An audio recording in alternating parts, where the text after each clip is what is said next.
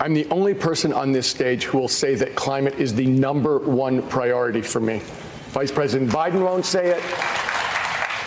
Senator Warren won't say it. It's a state of emergency, and I would declare a state of emergency on day one. I would use the emergency powers of the presidency. I know that we have to do this. I've spent a decade fighting and beating oil companies, stopping pipelines, stopping fossil fuel plants, ensuring clean energy across the country. I know that we have to do this. I also know that we can do this. I would make this the #1 priority of my foreign policy as well. We can do this and create literally millions of good-paying union jobs across this country. I would make sure that my climate policy was led by environmental justice and members of the communities where this society has chosen to put our air and water pollution, which are low-income black and brown communities. And when we ask, how are we going to pull this country together? How about this? We take on the biggest challenge in history, we save the world, and we do it together. Do you think that would pull America together? I do. Quickly, Vice President Biden, you were name-checked there. I'd like to give you a chance to respond. Yeah, it was. I think it is the existential threat to humanity. It's the #1 issue. And I might add, I don't really need kind of a lecture from my friend. While I was passing the first climate change bill, and that PolitiFact said was a game changer, while I managed the $90 billion recovery plan, investing more money in infrastructure that related to clean energy than any time we've ever done it, my friend was producing more coal mines and produced more coal around the world, according to the press, than all of Great Britain produces. Now, I welcome him back into the fold here, and he's been there for a long while. But the idea that we talk about where we started and how we are, let's get this straight. I think it is the existential threat of all time. Thank you, Mr. Vice President. You may respond, Mr. Steyer. Look, I came to the conclusion over 10 years ago that climate was the absolute problem of our society and was the unintended consequence of our whole country being based on fossil fuels. Everybody in this room has lived in an economy based on fossil fuels, and we all have to come to the same conclusion that I came to over a decade ago. If we're waiting for Congress to pass one of the bills, and I know everybody on this stage cares about this, but Congress has never passed an important climate bill ever. This is a problem which continues to get worse. That's why I'm saying it's a state of emergency. That's why I'm saying it's priority one. If it isn't priority one, it's not going to get done. And this is something where we absolutely have to address it up front. We have to make it the most important thing, and we can use it to rebuild and reimagine what the United States is. We can be the moral leaders of the world again while we clean up our air and water and create millions of good-paying jobs. Senator Sanders, I'm going to ask you to jump in here. I was also named in that. Tom, you stated you were. You talked about the need to make climate change a national emergency. I've introduced legislation to just do that. Now, I disagree with the thrust of the original question, because your question has said, what are we going to do in decades? We don't have decades. What the scientists are telling us, we don't get our act together within the next 8 or 9 years.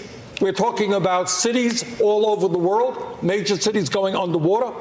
We're talking about increased drought, talking about increased extreme weather disturbances.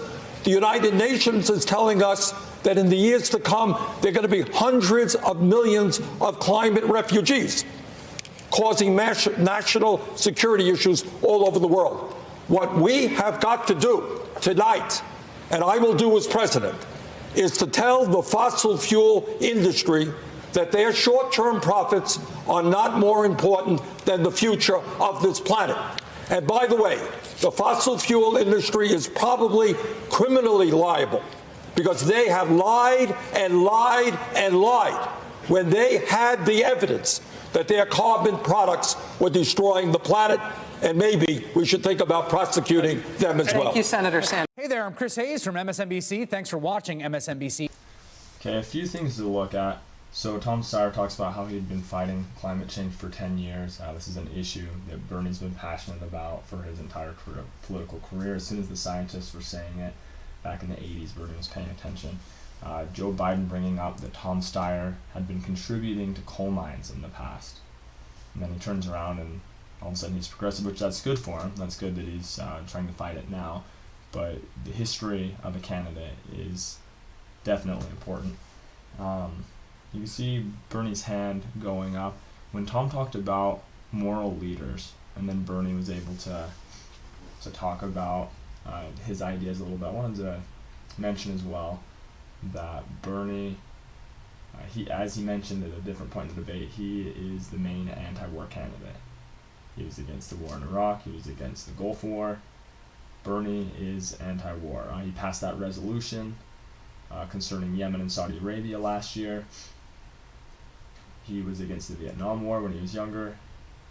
Bernie is the moral candidate. He talks about Israel's treatment of the Palestinians, which is big, so a lot of candidates don't talk about this concept. For that and many reasons, Bernie, many would say, is the most moral candidate. As far as Tom Steyer saying he's the only candidate that will talk about that and make it his main issue. Bernie's talked extensively about climate change. Bernie's main issue is probably campaign finance reform. Bernie understands the link between climate change and campaign finance. Bernie used to talk about the Koch brothers extensively. Even though David is now dead, they had an enormous impact on American politics. Their think tanks and their political funding was one of the main reasons why the GOP wouldn't admit that climate change was real for so long. Even now they don't really admit it. There's a few members of the GOP, like Mitt Romney and some others, and that may admit it. But there's a huge link between climate change and campaign finance, as well as other problems we have. Problems with our healthcare industry and campaign finance. Problems with shootings in campaign finance. So Bernie making campaign finance his main issue is a winning strategy. It's a winning point. As well, him talking about going after the fossil fuel industry executives. I'm all for it.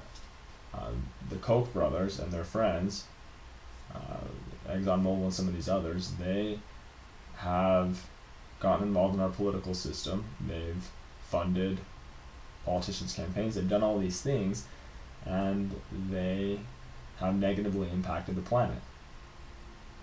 If people are being displaced in the future, if people are suffering immensely because of climate change, I think that we should go after these guys. I think that we should take their money. I think that they should have to do time for the negative impact that they had on society.